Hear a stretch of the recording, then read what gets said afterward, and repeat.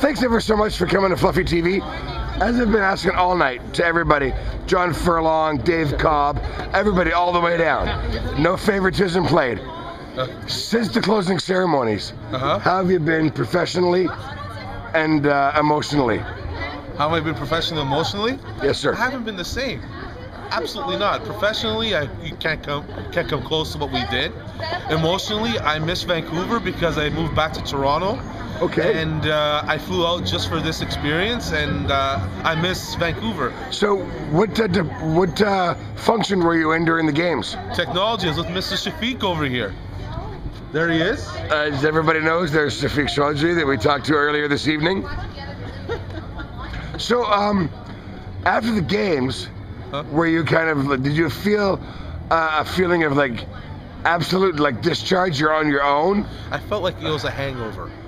Attaboy. And you know what? I want to get back into the saddle with that same drink that I had for the 2 years that was at the game. So you tried to get your swerve on? And it was sold out.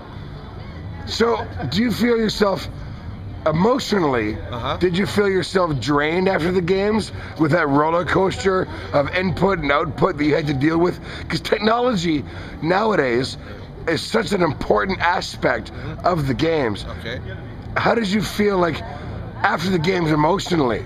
Emotionally, I felt like I needed more of it. I needed more of what we experienced here at VANOC, and with VANOC and all the with all the other venues and all the experience that we had.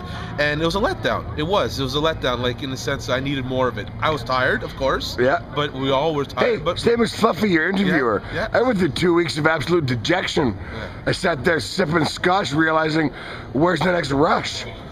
And you realize there isn't anything. I got back into my real world of film production, which I thought was going to be charged me up again, but it couldn't compare to the rush you felt professionally during the games. And I had to go back to the Toronto Maple Leafs, which was even more of a dejection. And instead of so this poor lad had to go back to the Leafs instead of Vancouver, the first place in the league, right? Number one by today being the anniversary of the Olympics.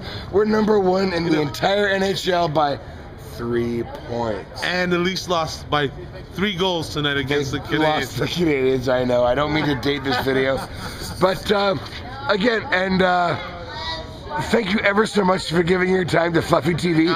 And your name and function. My name is Ivan Grom. My function was technology, and I love my time here at VANOC. Thank you ever so much. Thank you very much.